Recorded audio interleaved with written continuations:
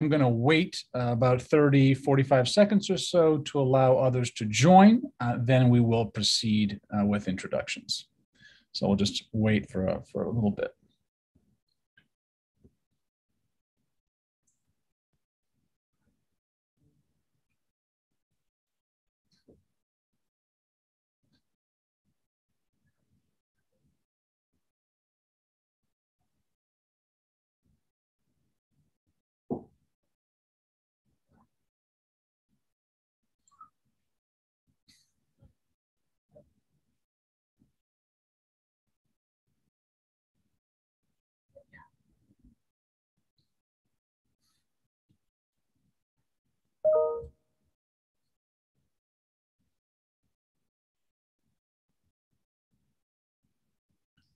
All right, why don't we get going? I see people are still coming in. Good afternoon, everybody. My name is Edward Cunningham. I'm director of the Ash Center China programs here at Harvard Kennedy School. And I'd like to start with a few announcements on the Ash Center's behalf. We would like to acknowledge first the land on which Harvard sits as the traditional territory of the Massachusetts people and a place which has long served as a site of meeting and exchange among nations. We'd like to thank and acknowledge our co-sponsors, of course, for today's talk, the Davis Center for Russian and Eurasian Studies, Harvard Kennedy School's China Society, Fairbanks Center for Chinese Studies, and the Lakshmi Mittal and Family South Asia Institute at Harvard. Today's event, in terms of rules, is being recorded. The video will be made publicly available on the Ash Center YouTube channel. You are welcome, of course, as always, to submit questions anytime, and that I will then read throughout the duration of the event. Please send them via the Q&A button at the bottom of your screen instead of the chat. So Q&A is the way to do that. And so now, most importantly, and I get the most pleasure, of course, introducing our featured author for today and good friend of mine who is joining us for today's book talk.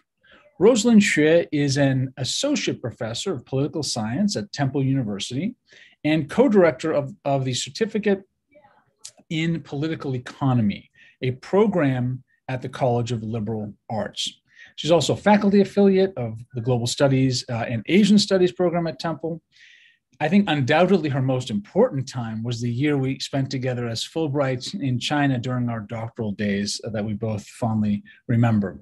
Professor Hsueh's research focuses on comparative political economy, something that is near and dear to my heart. Her book, which we're discussing today, is titled Micro-Institutional Foundations of Capitalism, Sectoral Pathways to Globalization in China, India, and Russia. The book investigates the mediating role of market governance in the relationship between global economic integration and development outcomes across different sectors in these three countries.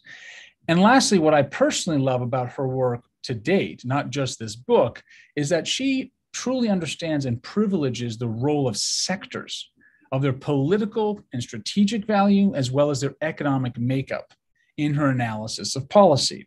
I think my experience, at least, is few do that well, and I find it a crucial point to understand political economy across nations. That book will be coming out in late May, early June. So I will now hand the floor to Roselyn, who will present key arguments from her book. We will reserve the last 15 to 20 minutes as usual for Q&A and audience questions. So please, again, do submit those at any time via the Q&A button. So now over to you, Roselyn, and thanks again for doing this with us. Thank you so much, Professor Cunningham, for the introductions. And indeed, my most memorable time throughout all my fieldwork was that year we spent together in Beijing. And as Professor Cunningham mentioned, it was such a memorable time. I remember walking across Beijing together, actually, several times, if I remember correctly. Correct. So yeah, thank you so much. And I also want to give a shout out to Professor Tony Sachs for giving me this opportunity to present findings of this new book, Micro-Institutional Foundations of Capitalism, Sectoral Pathways to Globalization in China, India, and Russia, here at the Kennedy School. This is actually my first time sharing my research at the Kennedy School. But at Harvard, I've been here twice for kind of early findings of my first book, China's Regulatory State, A New Strategy for Globalization. I presented at the Harvard Business School a few years ago. And then also the early findings, just some ideas of this book I presented at the invitation of Wang Yuhua at the government department. So shout out to Rao Abdullah at the business school and Wang Yuhua for having me earlier. And so it is my distinct pleasure to present my book. I am going to share screen and share a PowerPoint presentation if I can. If I could have participant screen sharing, that would be great. Let's see, I think it's disabled right now. I think I'm a co-host now and I could do this, awesome. So here it is. So I just want to share my book's cover here. This is actually, as Professor Cunningham I've mentioned, the work is on looking at the politics and the economics of sectors. And so, I wasn't able to fit all countries and all the sectors covered in the book for the book cover. But here I have the power loom production process in Gujarat, India, on the cover of the book. And as I share the book's findings, the power looms of India will come into the fore. To begin, I want to share a little bit kind of the motivation behind the book. Everyone assumes that there's a model to explain transition economies in the context of global economic integration. As we know, this has been characterized as complex interdependence. And all countries have been doing so, and particularly in the post-Cold War context, and at the height of neoliberalism. And the countries under study, China, India, and Russia, are no exceptions in this global economic integration. And the assumption also, though, is that the globalization trajectories are at the national level. They are linear and unitary. And increasingly, we have studies that have looked at subnational trajectories, and particularly for large developing countries of comparable size, of the ones under focus in this book, they are large, complex, and so subnational trajectories have been a main focus.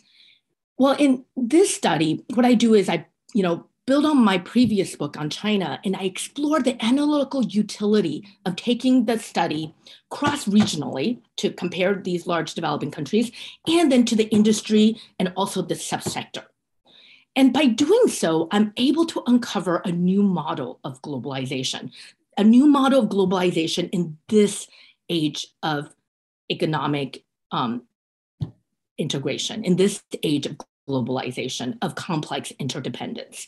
These countries are of comparable size.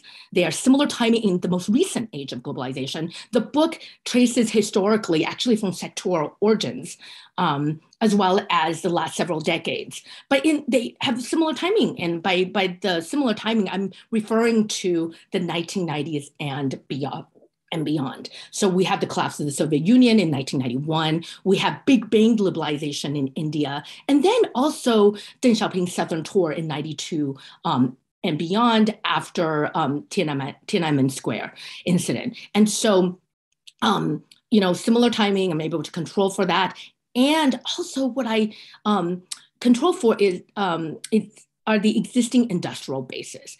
And these existing industrial bases I show through process tracing from sectoral origins. And I'll come back to that when I talk about the research design, and also when I share substantive findings from the book. I examine labor-intensive industries, and then also capital-intensive industries and subsectors within them. Some academic motivations, often people study China, and China is really already quite large. There's a lot to study in the politics and economics of China. But what I do in this book is I, very boldly make the claim that theoretical work that looks and examines China could also then be built upon and refined to understand other models of globalization. And there have been existing scholars that have made these claims that actually, in fact, scholarship on China could contribute to building theory in comparative politics. Scholarship on India can contribute to building theory on in comparative politics. And so much of my work is also at the intersection of comparative politics and international relations. The strategic value framework, which I will introduce in the presentation, really is at that intersection. And a lot of work in IR and at that intersection emphasize ideas, norms, and identity. And so I find inspiration in those works as well. So I've mentioned already, these countries have liberalized, and they've done so by joining the World Trade Organization as regional members of the World Trade Organization. But they've done so by departing from the East Asian developmental state model.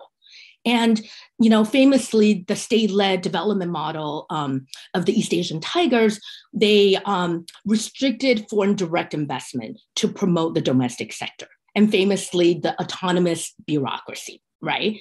And so what I show and what I argue is that, these countries have departed from this model in this age of neoliberalism, in that they've actually been quite open on the macro level to foreign direct investment. At the same time, in their openness, they differed from the historical Latin American experience of, open economy and then being susceptible to exploitation of coalitions of foreign direct investment, local interests, and sometimes even with the role of the state. These countries have liberalized, but we haven't seen that same historical Latin American experience. And so, so just kind of to show you some data of the openness of these three countries, we have in 1980, before even the collapse of the Soviet Union, these countries are quite closed economies, right? They were socialist transitioning, quite closed economies. Fast forward 15 years later, we now FDI as a percentage of GDP. We're beginning to see that actually they're exceeding the United States and of course the East Asian tigers, South Korea, Taiwan, and Japan. In its openness on this measure of globalization. And then by 2015, we see that, they continue to be, in terms of FDI as a percentage of GDP, still quite open to the global economy. Here's a cross-time perspective for the three countries and seeing that, there's been ebbs and flows, including during, of course, the East Asian financial crisis and the global financial crisis, ebbs and flows in terms of openness on this measure, but consequently have really also converged in terms of its openness, making these three countries quite ripe for comparison and looking at how they have treated globalization across sectors. Another measure of openness is exports of goods and services as percentage of GDP. And again, we see a convergence for these three countries. So they differ from the East Asian developmental state model. They differ from kind of a more open Latin America historical model. Yet these three countries have, in fact, also re-regulated. And they have re-regulated, during, the East Asian financial crisis, the global 2008 global financial crisis. But they've done so in quite distinct ways. And they've done so as they vary across industrial sectors within country, leading to distinct development outcomes. Here I, just kind of to show you one measure of development outcomes in science and technology patents, the conventional wisdom is that China outshines everyone. And here, S&T model, patents at the macro level, certainly that appears to ring true to the conventional wisdom. But then once we disaggregate to the industry and then also to the subsector, we see quite a different picture. And this is where it is quite important to open the macro economy and examine at the micro industry level. Here we see that, that kind of conventional wisdom of China outperforming everyone. We see that there's some variation on this measure of development outcomes. In Russia, ICT and India ICT, we see actually these countries outperforming China in the subsectors of telecoms. So what is the relationship between internal development and integration into the global economy? How do state-market relations differ? And surprisingly, I'm going to make that argument now that state-market relations matter, and they're going to matter at the micro-industry level. And importantly, these differences will have implications for development outcomes, and also it will matter for post-Cold War era of global conflict and cooperation. And so during the Q&A, I'm very happy to answer questions about impacts for even the most recent geopolitics that we are seeing today. So I'm going to front load some of the arguments. This is what I argue a new theory of globalization pathways. I argue that market governance structures mediate this relationship between globalization and development. The strategic value framework, which theorizes that perceived strategic value of sector as state elites respond to internal and external pressures, interacting with sectoral structures and organization of institutions will shape that national and within country sectoral patterns of market governance. And that together, these national configurations of sectoral models, that's what I'm calling these globalization pathways, are the micro-institutional foundations of capitalism. They are important for how businesses operate, for the behaviors of businesses, for the behavior of industry. These are institutional foundations for capitalistic behaviors and practices. And this new model of globalization pathways will have implication for global politics and economics. At the national sectoral level, these national configurations I'm going to show and talk about is that techno-security developmentalism will shape bifurcated capitalism in China, where we see centralization of governance of high-tech dual-use sectors and the decentralization of labor-intensive, labor-value-added sectors. These are large economies with integration into the global economy. There's only so much state capacity to go around. And so how will the state mobilize state capacity? How will the state interact with business and industry? There is this interacting strategic value and sectoral logic. We see that in the neoliberal self-reliance, shaping bifurcated liberalism in India, which centralizes governance of small-scale rural sectors. India today is probably one of the only countries that has a ministry of textiles. So the importance of small-scale rural sector to the strategic value orientation of the government will shape that bifurcated liberalism. But at the same time, India is very integrated in the globally highly technologically advanced sectors. And so there will be decentralization and more competition in those sectors. In Russia, we see security resource nationalism, which shapes what I argue a bifurcated oligarchy, which centralizes the governance of infrastructure and resource sectors and decentralizes labor-intensive, less value-added sectors. And this is true despite the conventional wisdom of the collapse of the Soviet Union, massive privatization and liberalization. And I show that in my multi-level case studies. And so what I'm going to do next is I'm going to discuss the research design and methods. I'm going to quickly introduce to you my conceptualization of market governance so that I could systematically trace across industries and sectors. And also then the strategic value framework. And I will show some evidence from countries and sectors. Obviously, I'm not going to be able to introduce all of the evidence in this talk. And so during Q&A, I'm very happy to discuss the details. And so the research design and methods for this study is that it's a comparative case research design at different levels of analysis. We have country, industry, subsector, and company, allowing me then to substantiate my arguments about these national configurations of sectoral models. I process trace from sectoral origins. So then I'm able to trace from the very beginning of mechanized textiles in China, India and Russia, from the very beginning of investments in telecommunications infrastructure, how state elites have responded to internal and external pressures with the strategic value orientation that I've identified. And then importantly, I then systematically examined textiles and telecoms in all three countries, starting from 1980s and beyond. I look, the reason I started 1980s is because I look at before the Big Bang globalization in these three countries, and then also after, to substantiate the argument about the interacting strategic value and sectoral logics.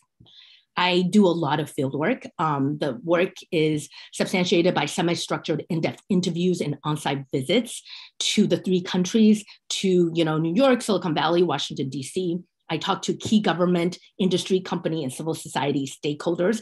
And I also examine published and unpublished documentary evidence, descriptive statistics that I gather from national governments, business and industry associations, foreign delegations, and international organizations. Here I have just a really quick snapshot of photos from the field. I have a bookshop right outside of the Red Square in Moscow that I took. These countries are interested in each other. An image here on the bottom right of a bookshop in Wangfujing, actually, in Beijing, and a photo of an exhibit actually on Brazil state making that I took very recently on my most recent trip to India a couple of weeks ago in central Delhi. And so these countries are interested in understanding each other, what motivates state elites, what motivates and drives behaviors of business and industry. And I also then make the claim that this strategic value framework can also understand other models of globalization trajectories. So whether it's other countries in the BRICS, or other developing countries. So in terms of my conceptualization of market governance, the dependent variable of the study, I look at two dimensions. These are socialist transitioning countries. So it's really important to look at not just the property rights arrangements, but also level and scope of state and market coordination. So what I mean by this is that just because we have an industry that is dominated by state-owned enterprises, it doesn't mean that the state is actually, in fact, play a very big role in market coordination. On the flip side, just because we have an industry or subsector that's dominated by private property rights arrangements, it doesn't mean that the state no longer is interested in market coordination. So that's why it's very important to see how these two dimensions interact. And by doing so, I'm able to come up with a conceptual map and taxonomy of market governance. Then I could then map how the strategic value framework and the strategic value orientation for these three countries explain these dominant patterns of national configurations of sectoral models. Market coordination is important because I can identify central level and decentralized level or even mixed government authorities in industries, bureaucracy, regulator, or government-sponsored or non-government bodies. The distribution of property rights arrangements are important because then I can identify the controlling interests, whether it's government or private stakeholders or mixed ownership in any given sector, subsector, and market governance. Market segment. And then together, I have this typology of market governance that allow us to then score the different industries and subsectors that I study and presumably be able to apply the strategic value framework to understand other countries and other sectors. I want to give a nod to the dominant perspectives that are out there to understand globalization trajectories. What I do in the book is that I call these dominant perspectives the common forces of change. While my model, strategic value framework model, challenges conventional wisdom about national models, about subnational characteristics, and challenges conventional wisdom about the dominance of regime type to explain these variations, It is also important to recognize that these are common forces of change that all industries in these countries grapple with. So open economy politics, of course, sectoral interests matter. Of course, subnational characteristics matter. And by tracing across time from sectoral origins, I understand that historical legacies will play an important role. And regime type certainly reinforces the dominant sectoral patterns of market governance that I identify. But what I make the claim is that these are factors that shape all industries within these nations, and yet we see variation. We see that centralization of governance in certain sectors and the decentralization of governance in other sectors. And in the detailed case studies, the multi-level case studies, I show how and when and the complexity of these common forces of change within these dominant patterns of governance identified by the strategic value framework. And so here then I will talk about the strategic value framework. What it does is it bridges materialist arguments, constructivism, and historical institutionalism. I'm able to show how objective factors matter, objective factors about how state elites examine and think about the strategic value of sectors. At the same time, their intersubjectivity will play an important role. And that I'm able to show and trace across time on how the path dependence of certain ideas and values and identities help to shape how state elites think about objective values of the importance of sectors. And I do so by process tracing historically. It's this strategic value orientation that shows the dominant patterns of market governance across countries and sectors. And so, well, you may ask, how do we measure and think about strategic value? So I identify political and economic dimensions on the objective, in terms of objective measures. The importance of sectors for social and political stability and regime legitimacy play an important role. Their application for national security, internal security, that's important. Those are, certainly important objective measures of strategic value to state elites. On the economic dimension, how do sectors, contribute to the national technology base? How do they contribute to the economic growth and global competitiveness of industry? All countries and all, state elites care about, the importance of national security. They care about the importance of economic development. But how do these values on the objective level matter to state elites as they respond to internal and external pressures across time will be hinged on also the intersubjectivity of how state elites define, make claims upon, and contest political and economic pressures. And I'm able to show that across time on how, for example, in the beginnings of mechanized textiles in China, during the post-Opium War, era where, British and Japanese investment, invested in mechanized textiles, and how across regimes, whether it's, the Qing dynasty, the Republican Chinese, and the Mao era and beyond during the Reform era, we see the importance of, kind of the nationalism and the insecurity of the lack of economic development, in response to foreign interventions, and how that nationalist insecurity have over time created a strategic value orientation whereas leaders across different political regimes have brought to bear that strategic value orientation of the importance of economic development, the importance of contribution and application for national security to apply to how they think about industries and subsectors across time. And so by tracing across time, I'm able to see that, show you that strategic value orientation for all three countries. Importantly, it's also important to look at sectoral organization of institutions, to look at sectoral structures, because the reality is telecommunications will be telecommunications, whether we are in Russia, India, or China, right? They will have infrastructure, the importance of the communications infrastructure. Value-added services will be operating on top of the infrastructure. And so for the authoritarian regime of China, for example, for the government to own and have control of market entry for the infrastructure in China Telecoms, in China Mobile, then the government could be more open to the value-added services that operate on top of the telecommunications infrastructure. That's why we then see, the Tencents, the Alibabas, and the Ant groups that operate on top of the infrastructure.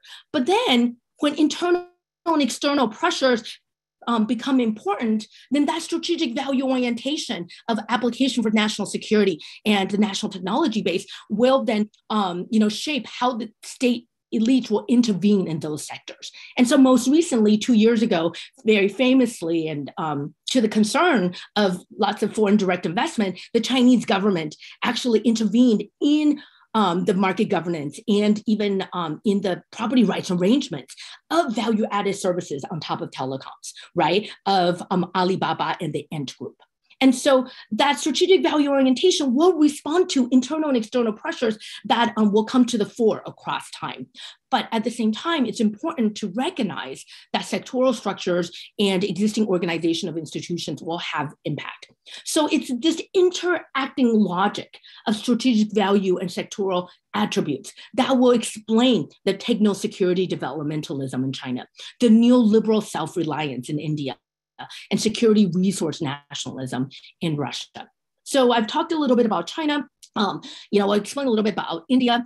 Strategic are what I've identified rural small-scale industries and sectors, important for employment, right, an objective measure, and sensitive for sectarian conflict because they employ a lot of people, a lot of populations that are very diverse in India. And these are also important sectors, and also important are infrastructural sectors for collective gain. But they are sectors associated with post-independence nationalist imagination, a function of Gandhian Swadeshianism of self-reliance, which have influenced also Nehruvian socialism. On the one hand, but on the other hand, we have high-tech globalized sectors that were most affected by that big bang liberalization that we saw beginning in the 1980s, but really very much into the 1990s and beyond. And then for the Russia case, we see that strategic are sectors with defense orientation. And so as we apply that defense orientation, which is really a function of the military industrial complex of the Soviet Union, what we see is that in telecommunications infrastructure, which have military and civilian functions, even while the Russian Federation massively introduced privatization, massively introduced competition, what is very little known is that, in fact, the Russian Federation never actually privatized telecommunications infrastructure. What the Russian government did was decentralize infrastructure to the regional governors. But when Putin came into power in 1998 financial crisis and beyond, what Putin did was to centralize the property rights arrangements and market governance coordination of the infrastructural sectors of telecommunications network. And to the point that today, Russell Telecoms own the telecommunications backbone infrastructure that then could control what operates on top of the infrastructure for information, control of information dissemination. And so despite that really, really competitive markets for value-added services since the collapse of the Soviet Union, the state, over time of centralization of governance, because of strategic value orientation and the importance of those sectors for national security and political regime consolidation, now can control information dissemination for state elite purposes.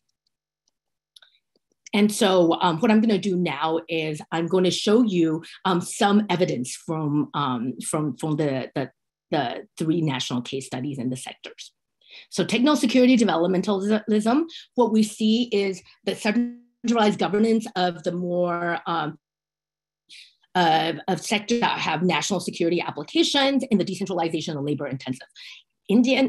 Chinese textiles is one of China's most marketized industries, dominated by private industry. And we're not going to see centralization, even with the advent of Xi Jinping's centralization in 2013 and beyond. In the high-tech sectors, even though there have been a lot of foreign direct investment in these sectors, the government continues to regulate industry and business developments. SMIC is a really interesting case that I'd like to point out. It actually began as foreign direct investment in 2000.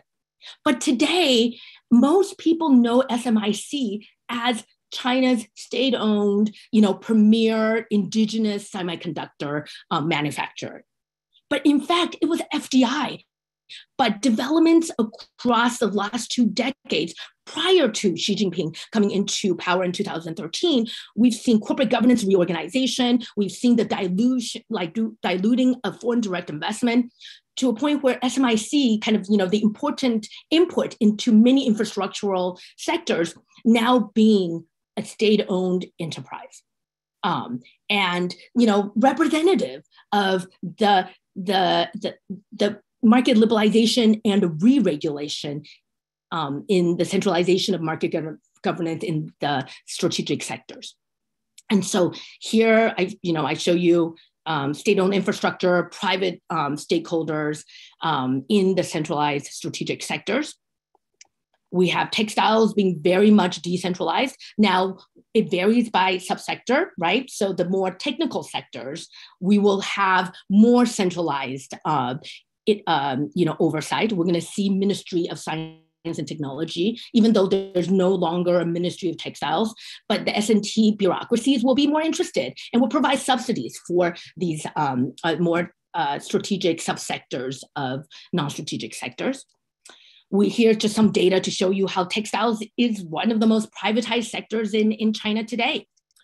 Now I'm going to move on to looking at India, neoliberal self-reliance and bifurcated liberalism. We have, the importance of small-scale industry, the importance of these rural sectors, in the nationalist imagination.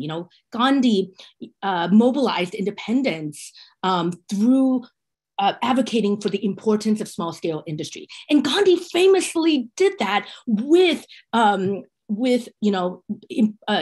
private entrepreneurs, national private entrepreneurs with national industry.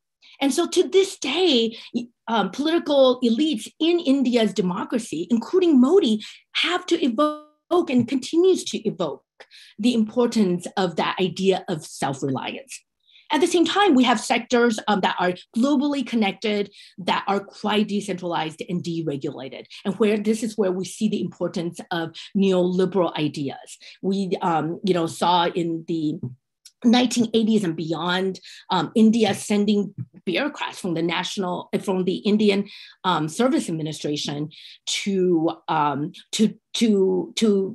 Thatcher's England to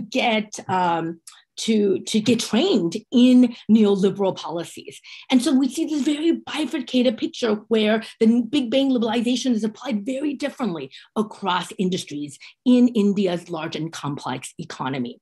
And so lots of competitive market players and even a telecoms regulator. Now, of course, oftentimes claims of being captured by political parties in India's vibrant democracy. At the same time, it's an independent regulator regulating a very competitive marketplace. The Ministry of Textiles, I've mentioned, the central ministry, one of the only central ministries of textiles in the world today, still protects through subsidies, through exemptions for taxation and so forth, small scale producers. Important for objective measures of employment, of ensuring stability in sectarian conflict, but also important for the nationalist imagination of nationalism of what actually is important to the Indian nationalist independence in the last several decades. And here's just some data to show you subsector breakdown of where handlooms and power looms, these small scale sectors, some of which are actually quite environmentally high polluting, continue to dominate Indian textiles. The mill sector, the more industrialized, mechanized, advanced sectors is a very small part of the textiles industry. And these subsidies and exemptions, to an extent that even business groups and private entrepreneurs take advantage of these exemptions and subsidies by investing in handlooms and power looms. So it provides that path, the path dependency effects that's much more intersubjective, that may not necessarily be objectively, contributing to, for example, India's technological development. And so here are just some pictures from the field of the more labor-intensive, highly polluting power looms and hand looms. Finally, quickly, I know in the last few minutes, I will talk about Russia and resource security nationalism. I mentioned that Russell Telecoms was never privatized, and that any decentralization began to be centralized in terms of into one national telecommunications infrastructural property rights owner. And so to an extent that, the Russian government have control of the infrastructure, that this big map that I show you. Textiles, on the other hand, actually was seen, as unimportant to an extent that it became decentralized and deregulated as early as during the times of Gorbachev, during perestroika and glasnost. And so Russian textiles, to some extent, was left to languish for decades, using very, integrated equipment. Really, any of the state intervention that we see today came after 2014, where when technical textiles, with inputs that actually utilizes Russia's petrochemical and oil resources, became important. And that's where then Putin and state elites, responding to internal and external pressures, began to implement import substitution industrialization in the technical sectors of textiles, which for decades were left to languish. So, telecoms, fixed line ownership, but a very much open competitive playing field for value-added services for decades until very recently. This is true for IT software as well, until very recently, rules on data storage and dissemination in the last decade or so. And so here's just a picture of, old equipment until Putin suddenly, in the post-Crimea era, in response to actually even local oligarchies and regional oligarchs that started pushing import substitution policies, some of which are objective, but some of which are less than objective. Technical textiles has been an industry that was dominated by FDI.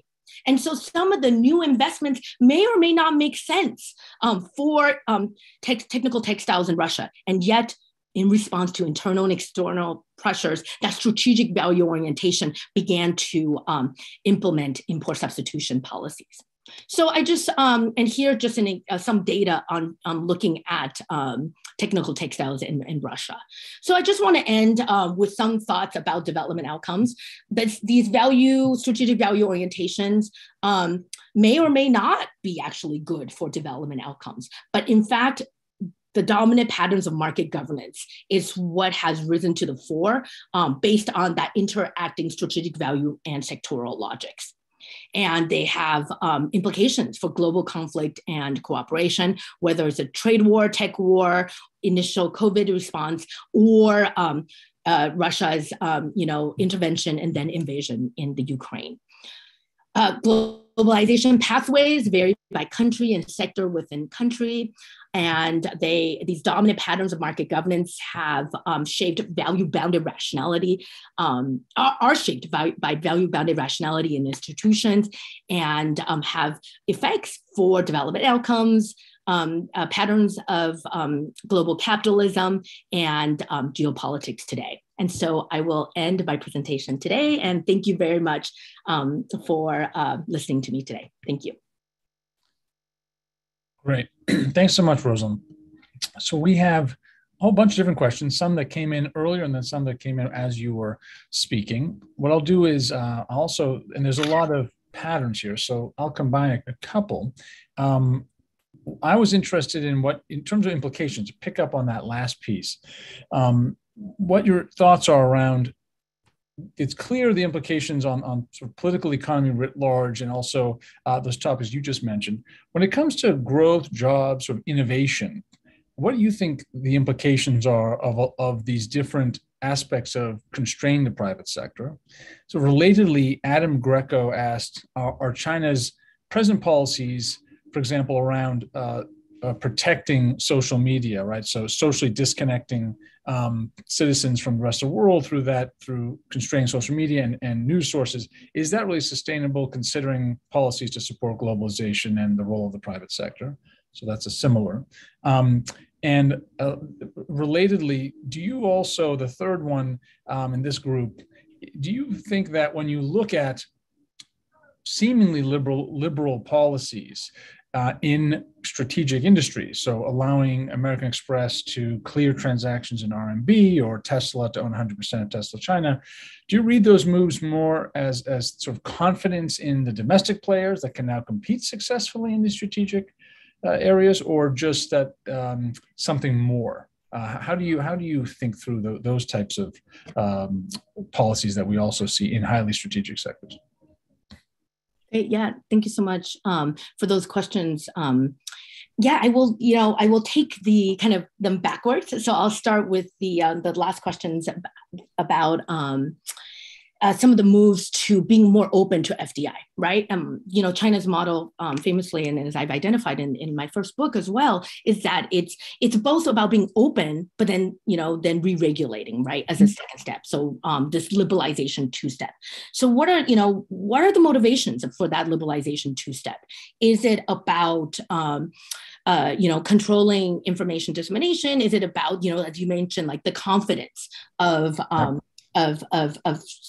the domestic sector and its growth?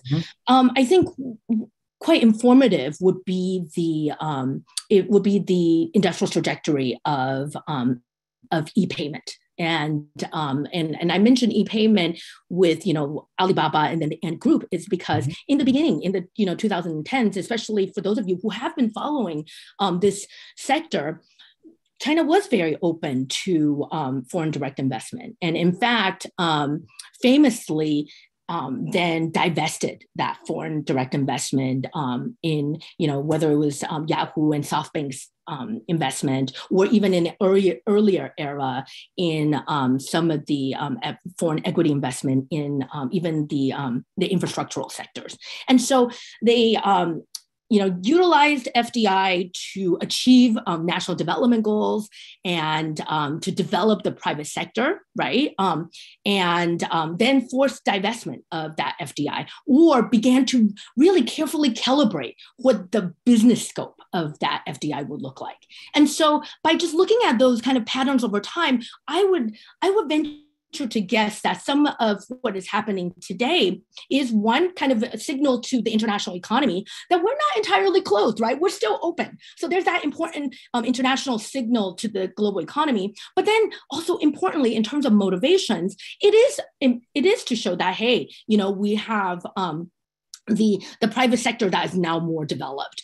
All the same, though, as some of the state interventions that we've seen in Alibaba and the reorganization of the Ant Group shows is that the Chinese government, with its strategic value orientation, will not shy away from state intervention if, in response to internal pressures of needing to politically consolidate, industry, the government will do so. So I think it's that dance will not end. And in terms of social policy regulations, I think really important, if we're going to look at the hierarchy of goals, right? If we're going to look at the hierarchy of strategic value orientations, I think the political dimension is very important. And so I think that the importance of controlling information dissemination, of controlling actions on the social level, that's still going to be very important. And so that recalibration of foreign direct investment, but also private actions of private industry, that recalibration will continue to be there with this strategic value orientation. And in terms of impact, really not just for China, but for all countries under consideration for labor and for national development and so forth, I think the Indian case is really important because, it is true that the textiles industry employ a lot of people. They employ the industry across subsectors employ a lot of people in terms of small scale industry, but also even the larger and more advanced textile mills. And that objective measure of strategic value is very important. And even as they interact on the intersubjective level. And so we're going to see in India's democracy in terms of electoral politics, both at the national level parties, but also regional level and ethnic religious parties that will continue to appeal on those, on the national constituents. Our workers they're employed by these small scale and industries and so forth. So indeed, there are going to be these path dependent and effects on development outcomes across a multi-dimensional outcomes. Thank you very much. Thanks, Roselyn.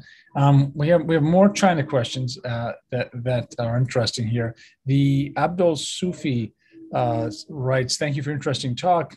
Could you please elaborate a bit on the concept of bifurcated capitalism? What does it really mean? And he also argues, the rapid increase in the number of patents in China in the early 2000s is due largely to the adoption of industrial policy. What role do you believe industrial policy plays in development of technology in China? And then finally, are you related to Xue Muqiao, the author? I am not related, so I'll answer that question first. And in terms of bifurcated capitalism, and by my conceptualization of bifurcated capitalism essentially reflects that the patterns of the strategic value orientation of kind of more centralized governance and decentralized governance. And it's bifurcated capitalism because I'll give you the example of sector associations. They are not made equal in this bifurcated capitalism image characterization, meaning that telecommunications sector associations are going to work very closely and in fact are going to be controlled by MIIT. They're going to be controlled by different ministries, by the different working groups of the state council. At the same time, state and sector associations were basically deregulated and decentralized former ministries in the other industries that are not considered strategic to the Chinese government. And so what we see is this very bifurcated picture where then companies, businesses, civil society that operate within these, within these varying dominant patterns are going to have very different behaviors and are going to have very different experiences, which is why even as China restricts and recalibrates foreign direct investment and private investment in certain industries, we still have many companies and many industries really calculating and thinking about their future in China. They continue to invest in China. And they certainly would like to, and they are, looking at a very different image. And in fact, that's what drove me to study China in the first place, is because I began to see after WTO accession that, we're seeing very different types of capitalisms within China's state capitalism. And in terms of industrial policy, this industrial policy is a combination or it's a strategic use of private investment and foreign direct investment. And we have private entrepreneurs taking advantage of the industrial policy, taking advantage of the subsidies, working with, state bureaucracies. Famously Jack Ma, right, of Alibaba did so. Right? In 2010, when Yahoo and software were forced to divest, or at least there were policies that would force that sort of divestment, Jack Ma responded to it and said, hey, e-payment is only for private industry now. And so therefore, we don't need our foreign direct investors anymore. And therefore, we're going to dilute the investment of foreign investors. And so that industrial policy will affect how capitalists and how businesses and sectors operate, and that's why I call this the institutional foundations of capitalism. Right, and then on that point, in fact, there's a question that was sent to us much earlier yesterday before this talk around, really in the end, how do you this reaches across the different countries, so it's not country specific. How do you think about the persistence? How persistent are micro institutions in the face of large or macro events, and how does that affect their ultimate contribution to change? So it's that tension between sort of micro institutions and then major restructuring events that are either political or economic. Oh, you're muted. Thank you very much for that question. And I think large events, these kind of internal and external pressures could have big bang effects, right? And I think a very good representative example of that would be technical textiles in Russia, right? And also industries with important important imports, and also effects for Russia's resource sectors of the importance of resource and infrastructural sectors for Russia. And so that would be a good example where these kind of events would come about, and sectors like textiles, long deregulated and decentralized to a point where the government doesn't care. And in fact, in the post-Soviet collapse era, neither did foreign direct investment. It was even though Russia today is the largest fashion apparel market in the world, but that market is very much dominated by foreign capital, by Black and gray markets, in fact, from other parts of the world. There was no productive capacity in apparel and textiles and clothing and technical textiles. But imperatives that come to the fore as state elites to respond to internal and external pressures, in the post-Crimea era, in the post-Georgian war period, now in the Ukraine invasion, we're going to see that there's going to be big bang effects. COVID, obviously played an important role too. I, though, argue that the strategic value orientation may and will continue to affect how countries respond to COVID. And so for one example of that is that, famously China shut down, right? Shut down the entire, industries, right, as they responded to COVID in February 2020. But in fact, in the most strategic sectors, in semiconductors, in, telecoms equipment, and so forth, we saw factories continue to churn in Wuhan, even as Wuhan was shut down, even as, there were all these kind of debates on whether coronavirus came out of Wuhan.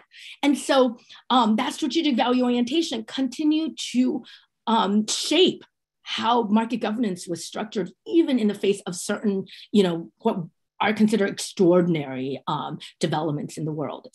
And so certainly these developments are important, but the strategic value orientation will play a role in state elites and business responses. Thank you. That makes a lot of sense. So we're right on time, about 1 p.m. So I just want to thank everyone for sending in their questions, both before and during. Thank Professor Hsueh, obviously, for joining us, taking the time. We're really excited about the book coming out late May, early June. And of course, thanks for your contributions and good luck with your other talks. I know you're doing quite a bit of them, and we appreciated being on your dance card. So have a great day. Enjoy your sabbatical as well. And thank you again.